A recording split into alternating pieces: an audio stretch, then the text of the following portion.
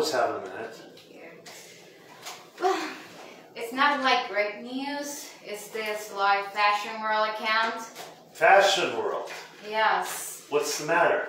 Like, they don't respond my emails, my calls, anything for the attorney. It's like a nightmare. I don't know what to do. Okay. How big is this retailer? Well, they have like 50 stores in 12 states, so they're kind of big, you know. So they have bought a lot of our personal products, like the most expensive products we have in this company. Any accessories, suits, watches, everything we have over here. That new women's line for the fall. Yeah, exactly. Yes, they're like purses and briefcases. Yeah, everything I have like since the last 6 months, maybe. Yeah. Okay, that is strange. Let's see your file here. Yeah, this is my files. All their phone numbers are disconnected. Yeah, I try to contact everyone, like even the purchase manager, the AP manager. I can't even contact the CFO. I don't know what to do. And what happens? They give you the runaround? Yeah, I will get the run every time they ask me for help. I have not luck even that. Okay. What about collections? What did they say? Well, they have closed about 5 stores, but they're still open. But look at this. It's like, it's terrible. They have like 54,000 in 120 days and maybe 80,000. 54,000 in 120 days. Yeah, and also like $80,000 in 150 days. It's like... Okay. Now, another thing I noticed, most of these clothes were shipped before Christmas. What's their inventory turnover ratio?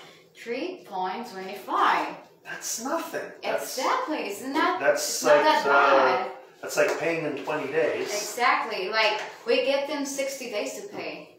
And they get it and pay it in 20.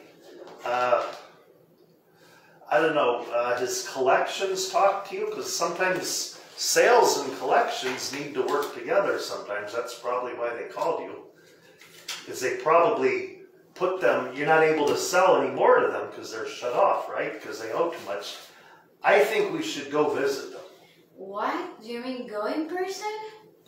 Well, there's a lot of advantages to visiting a past due customer in person. A, you show that we still expect to get paid, that we're serious, but we still want resolution. And if you go in person, you can see the condition of the stores, the condition of the office, to see if our assets or merchandise are still there. And sometimes it just wakes the customer up.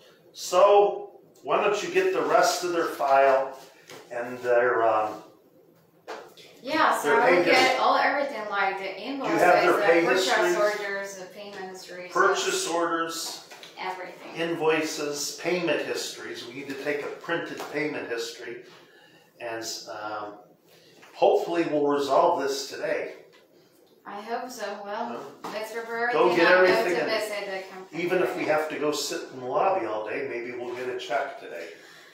This is a nightmare, but what we should do. It's our last option, right? Okay. All right. Well, that's just one of the things you'll learn in our new credit and collections program. When and how to go visit the customer.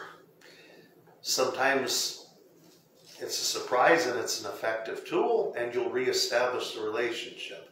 So, more next time, and have a great day, everyone. There's a vocabulary list that will be in your inboxes from the script today. Have a good day.